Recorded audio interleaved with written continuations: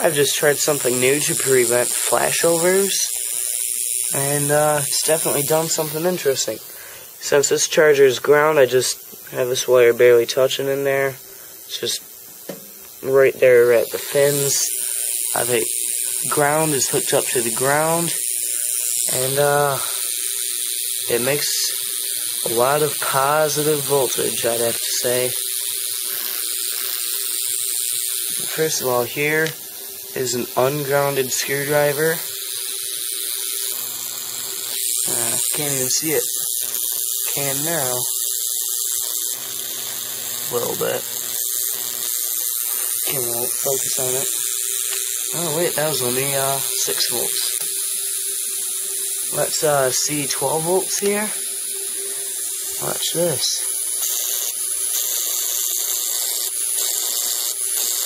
Ungrounded screwdriver. Look how much corona it makes on here. On its own little wire.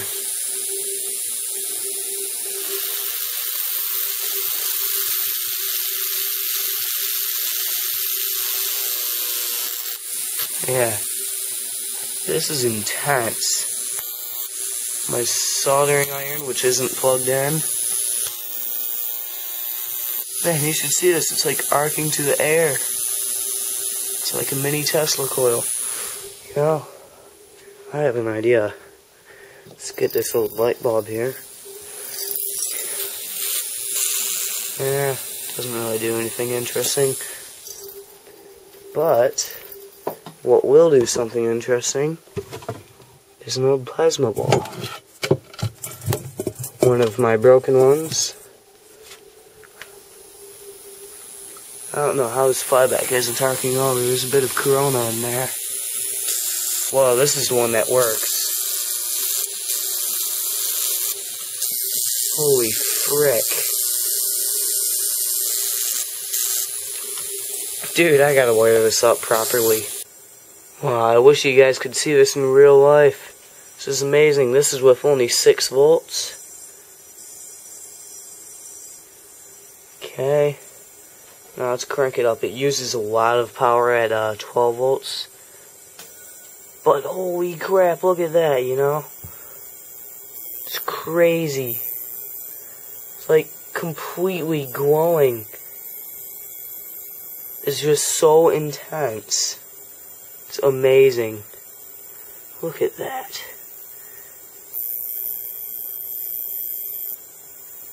Holy crap.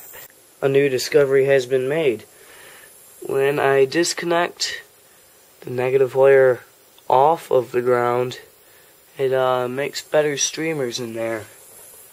Okay, so it's using about 5 amps with 6 volts.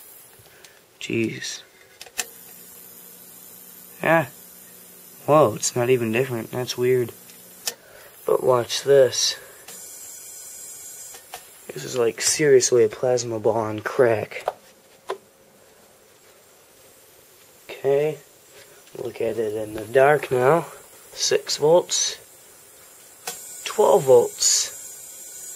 6 volts. 12 volts. Look at that.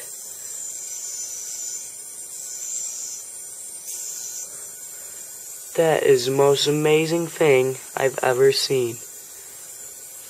At least plasma ball wise. Holy frick.